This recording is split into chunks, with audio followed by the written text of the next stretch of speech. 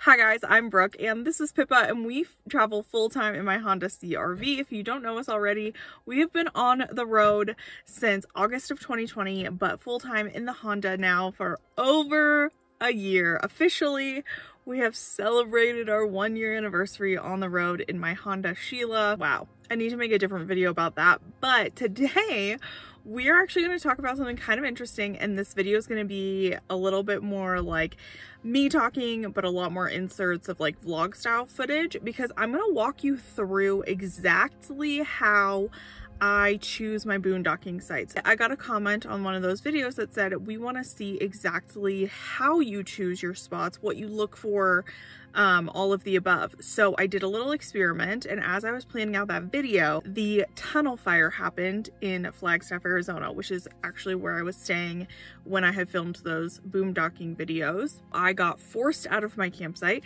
and I had to really quickly decide where I was going to go next, and this is going to be where I decided to go next. So obviously my process is so fast now. At the beginning, it took me a really long time to kind of decide where I wanted to go, but now my process is much quicker. I do this a couple times a month. I usually go to Durango, Colorado. When I'm in Flagstaff, I usually pop over to Durango. It's about a 4.5 hour drive. It's really easy, like off the, main highways. It's a really pretty drive through Navajo Nation. I love that drive so much. But the thing about it is that this fire that happened in Flagstaff happened really early in the season. If you don't know, usually fire season is much later, and Durango, Colorado is at a lot higher elevation and is still really cold at night. So I knew I couldn't go to the campsite that I really love outside of Durango. So I had to do something new. So I pulled up immediately the Maps app and I just looked up places near Durango, right? And I also looked up if there were any Planet Fitnesses around, groceries, Walmarts, all that stuff. So I settled in on Farmington, New Mexico, because there is a Planet Fitness there. I knew I could do laundry. I knew I could shower there. I knew I could do all these things. So after I pulled up Farmington, I immediately pulled up my weather app. I wanted to see what the weather was going to be like when I was coming in. Was it going to be windy? Was it going to be hot? What were the nighttime temperatures, etc. And I also checked the elevation of Farmington. Farmington's elevation was actually pretty similar to Flagstaff. It was just a little bit lower in elevation, to like 6,500 to 7,000 feet in Flagstaff. This area was sitting right around 5,700 feet. So it was a little bit lower in elevation. So I knew I'd have some warmer nights, which is what I was looking for. And it was more of a desert climate versus a forest kind of climate in Flagstaff. And so I knew in the back of my mind that I needed to be careful on daytime temperatures and rattlesnakes, because when the daytime temperatures warm up, the snakes come out. With the dog, I was a little concerned about that. The daytime temperatures the entire time I was there were between like 60s and 70s, which is perfect, and the nighttime temperatures ranged in like the 30s to 40s, which is still kind of cold, but it works for me. I'm used to staying in those kinds of temperatures, and they were the ones that I was staying in Flagstaff as well, so it wasn't going to be much of a change. And beggars really can't be choosers when you are trying to avoid a forest fire, so I knew I just had to make a decision pretty quickly and get on the road. After I looked up kind of all of the logistics, the elevation, the weather, Planet Fitnesses, towns, all of that stuff, I opened up my trusty Campendium app and I pulled up the map around Farmington, and I selected free camping out of the selection box. And I just started to look through my options.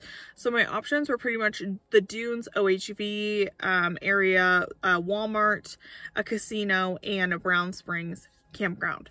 So as I started to just click through those, I was looking through reviews. I was looking through their star rating.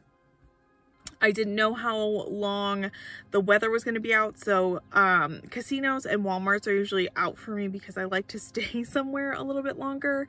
And the Dunes OHV reviews were pretty bad, and so I settled on Brown Springs because all of the reviews seemed really nice. You needed a permit to stay there, which made me a little bit more comfortable because you were gonna have less random people because you needed a permit to stay there. And it seemed like a lot of people really enjoyed staying at that area, and so I decided to go for it. After I kind of decided that Brown Springs was gonna be the goal, I started to scour and look through all the reviews. I sat there for about 10 minutes and just read every single review because you can get so much crucial information from the reviews on either Campendium or iOverlander that I encourage you to read them.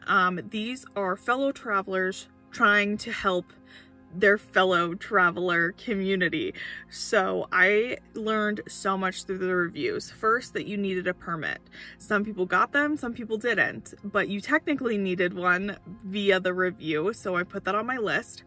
They also, few reviewers gave out the address for the Bureau of Land Management office, which was perfect because then I didn't even need to look it up myself, which thank you, reviewer. Also saw that there were 2 ways that people were tending to get into the campground. One seems to be bad and one seems to be good. So there wasn't a lot of clarification on which one was good or which one was bad, but I just kind of made a mental note that when I was in the Bureau of Land Management office, I would ask them which one was the easier route to use. Another review that really stuck out to me about information is that it wasn't very busy, because it seemed like it was like such a great spot that I was like, why isn't it very busy? But I just think that because you need a permit, I think that really scared off, you know, a lot of people that would be like partying or doing other things. When I looked up the cell phone coverage, it looked like there was decent coverage. Nobody like complained about it or anything like that really in the reviews that concerned me that I wouldn't be able to upload videos or stream or like do anything that I needed to do. A lot of people noted that it was pretty clean there, so I figured let's go for it. So first I drove into Farmington. I gave myself plenty of time. I stopped in town to do like groceries and stuff since I had to get out of Flagstaff pretty quickly. I needed to grab a few things, so I kind of got to like see the area and everything like that. And then I first popped straight over to the Bureau of Land Management offices because somebody else said in one of the reviews that they kind of like close for lunch and stuff like that. So I wanted to make sure I got there before noon, before they took their lunch, and I filled out my permit form. There was no issues with it. I'm showing the blank form because obviously I don't want everyone to know all of my information on there, but I initially just filled out a permit for a week because I obviously hadn't stayed there yet. I didn't know if I was going to stay a really long time or not. I ended up staying the full 2 weeks. I had to go back and get a second permit, but I really loved this campsite, and so that's why I'm kind of glad that this is like a really good example of what you can find that's still free. And while I was at the office, I did ask the woman which route I should take in to the campground, and she gave me a route to go in through the Glade Reservoir area first instead of going like kind of like the back way.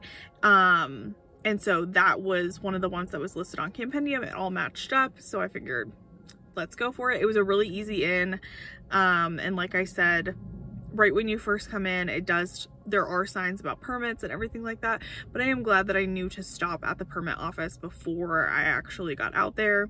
The road was pretty rough when I first got there, but it wasn't like terrible.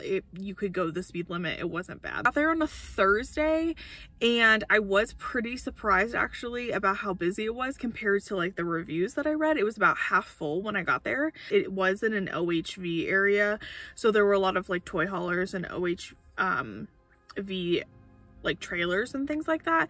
And then there was a schoolie and a few little just like bumper pulls, and then there was like 2 other cars when I got there. So I wasn't going to be the only car camper, which wouldn't have mattered because I got a permit anyways.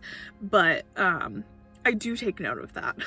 I did notice that there were pit toilets there. If you've never experienced a pit toilet before in your life, they can be super hit or miss. These were miss.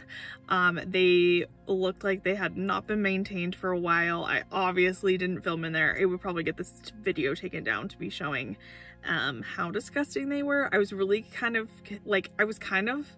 surprised how bad the pit toilets were because there was no trash in the area at all. It looked really well maintained. Like the people who OHV there seemed to really respect the area, but the toilets were not maintained at all. And trust me, I have used some like pretty sketchy pit toilets in the past, but that one was not, it wasn't gonna work for me. So I did use some of my other methods that I have in my bathroom video, and luckily I was close to town, so I could just run my trash into town really quick if I needed to poop in a bag or something like that. Or a lot of the times I went into town anyways to go just like hang out and to work and to like look around the town.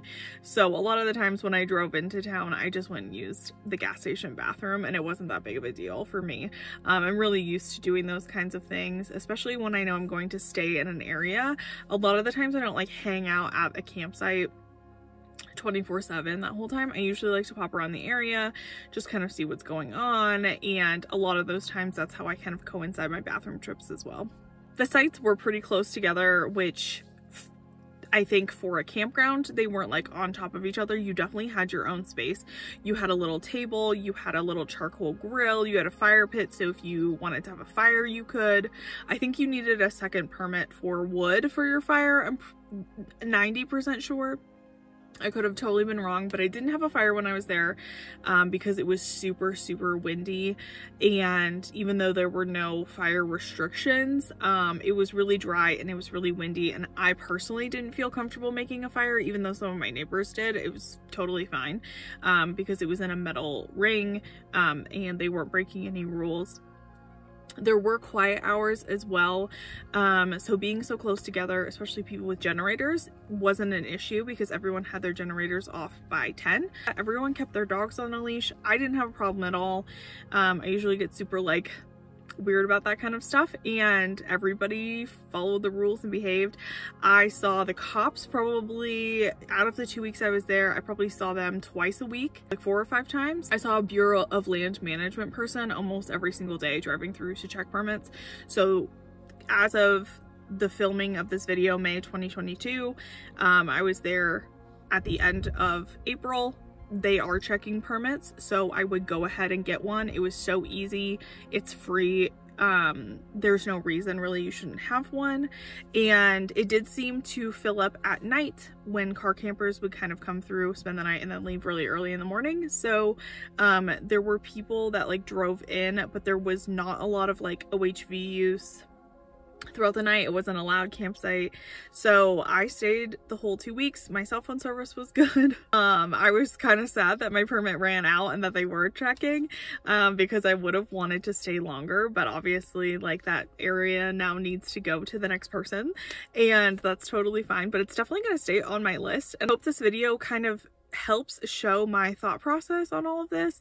And I do want to do a second version of this video when it's not in a established kind of like campground setting, because it almost looks like I stayed in a campground, which was weird for me but nice for me because then I could cook outside, and Pippa and I sat outside and I hung up my hammock on the little railings, and we just on the nice days stayed there. There was a dust storm while I was there too, which was kind of a little wild, but that's okay. And yeah, I don't know what else to say about it, but I will do a follow-up video of like how I choose a boondocking spot when I'm not like in the forest like this. I'll do one in the future of like a new place that I'm going, and I have an idea of which spot it might be because it's like kind of a tourist attraction, so I'm really excited about that part.